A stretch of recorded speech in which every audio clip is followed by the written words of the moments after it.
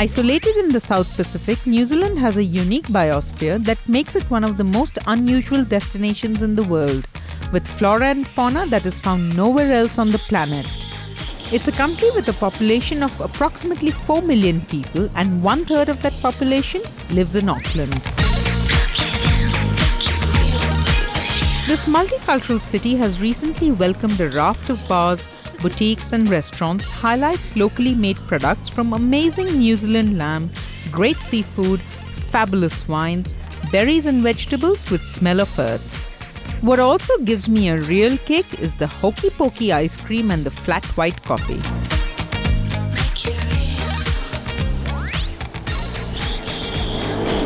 Hokey pokey. Wherever you're in Auckland, you're never far from the water. The sea and all its attractions are why it is known as a city of sails.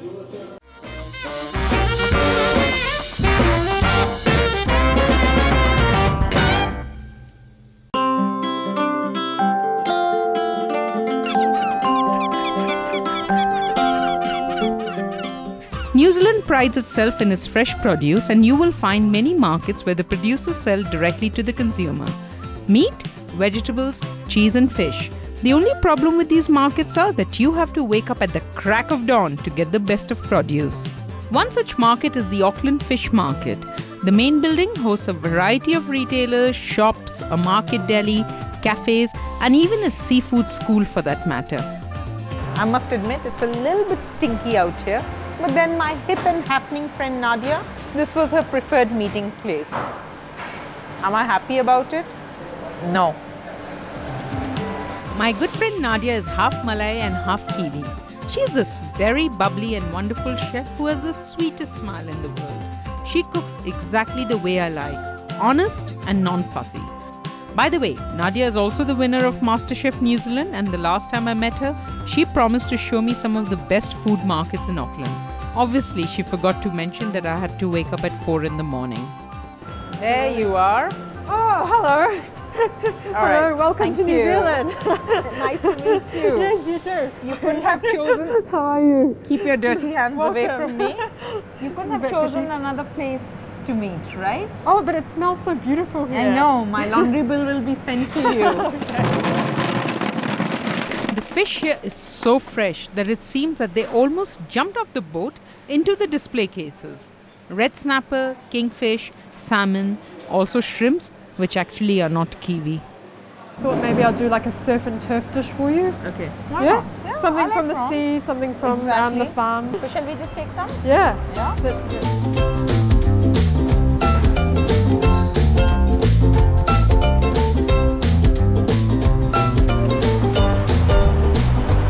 The inner city suburb of Ponsonby is a charming neighborhood whose main drag, the mile-long Ponsonby Road, is lined with cafes, bars and boutiques. Ponsonby Central is a new complex packed with small restaurants, shops, a bakery, an organic market and yes, a butcher too. And this is where Nadia likes to buy her meats. Hi Zach. Zach! Good, how are you? Good, thank you. That's good. We're wanting some lamb rack. We're going to do a lovely salsa verde lamb rack, just quick cooked in the oven. Yep. Do you want two from here, or would you like me to cut some up for you? The one which is hanging there, how fabulous is that? Yeah, how long's that been hanging So that's been hanging in the chiller now for about 5 days. For 5 days. Yes. And she made me come at 7 in the morning to buy lamb which was hanging for 5 days. What sense did that make? So before anyone else gets it, if we didn't come this early, there's enough meat in there. There's enough meat in there, right? How many racks are you going to get out of that? We'll get 2 racks out of that. Oh, only 2. Okay. And each rack will have how many cutlets? It should have 8 cutlets. 8 cutlets, yeah, should be great. Thank Fantastic, you. thank you.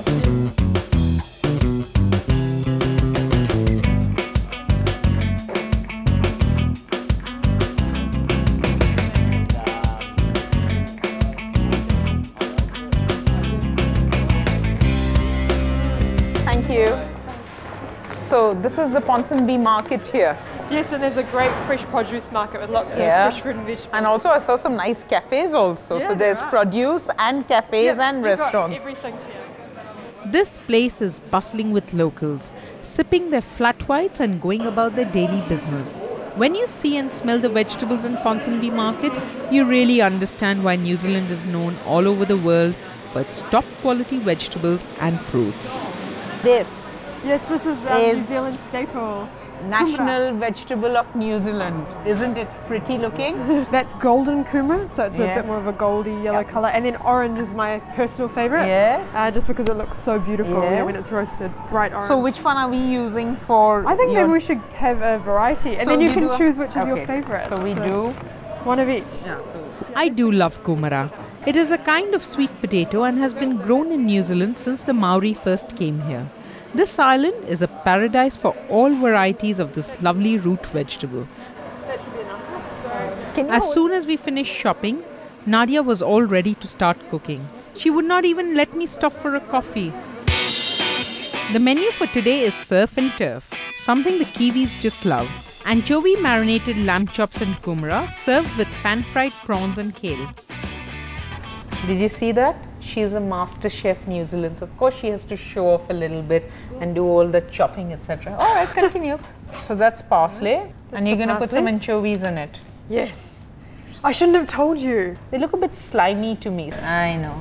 How can anyone like these slimy little things, right? But I shouldn't say that. As she correctly said, it's so often used in Italian food that I should actually love anchovies. But the truth is, I hate them. For the marinade, she adds olive oil, lemon zest and juice, anchovies and fresh herbs.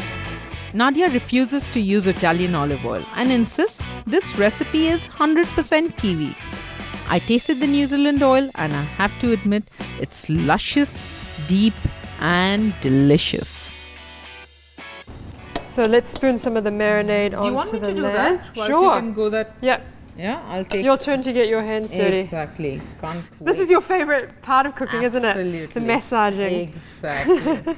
While I give it a good massage with the marinade, Nadia quickly chops up all the kumara. So there's our goal. I love the way she has treated them. A simple marinade, oil, honey, salt and pepper, and then cooking it with the lamb. Olive oil and salt. Can you pass me that oven tray, please, Ritu? Absolutely. Thank you. We're going to mix the two. Yes. We may as well roast it together Yeah, so it's nice exactly. and easy. Okay. So now this just goes into the oven, right? 200 degrees for about 20 minutes, and then your lamb will be about medium. Medium rare is fantastic. Perfect.